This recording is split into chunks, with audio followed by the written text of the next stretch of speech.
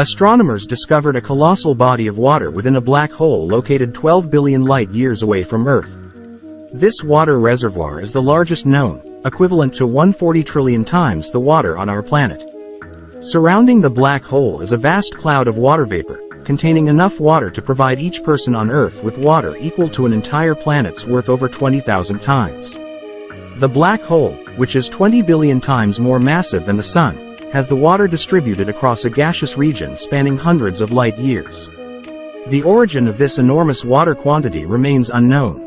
The light we observe from this black hole left it over 12 billion years ago, allowing us to witness water that existed merely 1.6 billion years after the universe's inception.